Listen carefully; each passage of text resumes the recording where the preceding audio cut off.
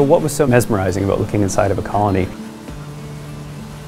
It's really looking at all of those interacting activities of one, what we call a superorganism, moving towards common goals.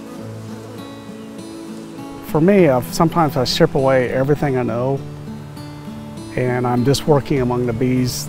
You know, there's the symbiotic relationship between me and nature and the bees. It's peaceful, and whatever stress you have, it seems to just fly away with the bees.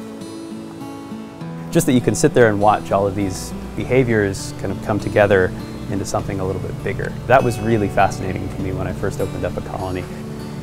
I was in British Columbia most of my life, really all the way up until my 20s. I spent a lot of time reading. I loved reading mystery novels. I really loved Sherlock Holmes.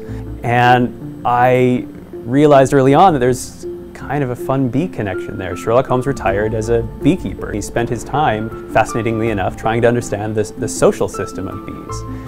Why are there workers? Why are there queens? And that kind of always stuck with me. Like, why would the preeminent detective of Victorian England want to retire to be a beekeeper and study that particular question? And it kind of, I think it stuck with me because it's a really good question. And he never solved it, so, you know, hopefully down the line maybe I can.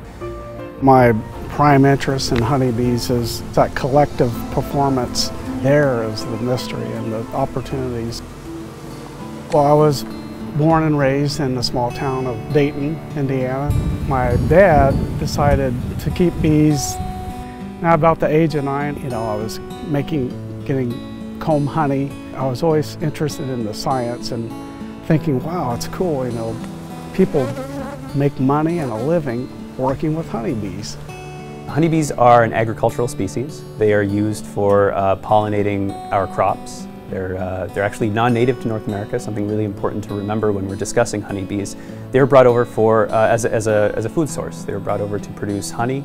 They were also brought over to produce wax. We've been keeping bees for honey and for wax for centuries. Every culture in which there is a co-occurring Apis mellifera, there's also either honey hunting or harvesting of bee products occurring as well. Most of the time it's just very peaceful, and when I'm just me and bees, and also you're in tune with nature in a way that most people aren't.